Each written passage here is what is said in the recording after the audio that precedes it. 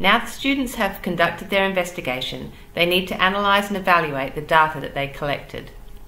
This video examines these parts of the science inquiry rubric.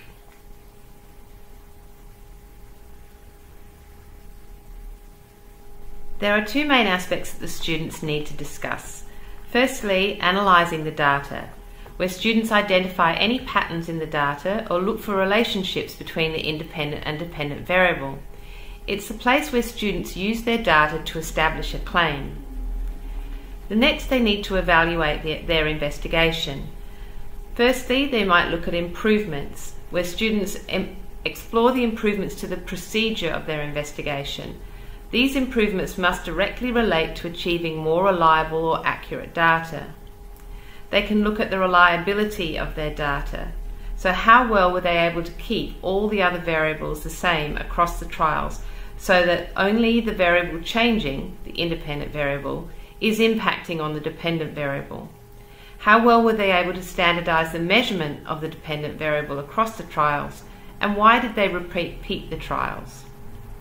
And lastly, they need to talk about future investigations that might add to the data collected and help them answer their investigatable question. Here is an example of the data that students might collect from this investigation. A table of values begins the process of data analysis. Students may be able to describe relationships or see patterns in the data here. A graph is another way to look at the relationship between the independent and dependent variable. The choice of type of graph is really important. If both the independent and dependent variables provide continuous data, then the students can plot a line graph. Column graphs, however, are the most appropriate graph to use when the independent variable is discrete data. E.g., instead of measuring time for hand washing, we were investigating the type of soap used for hand washing.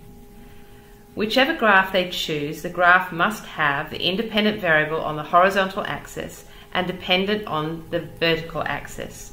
The axes need to be clearly labelled and a graduated scale on each axis. See the teacher support materials for further hints on graphing and a graphing checklist. One way to help students analyse their data and evaluate their investigation is to provide structured questions that lead them through the things that they should consider. Are there any patterns, trends or relationships evidenced from their results? What did the results tell them about their original question? What way was the result different from their prediction? Did they have any unexpected results, and why do they think they occurred? Are their results reliable, accurate, valid? What improvements might they make to their experimental design?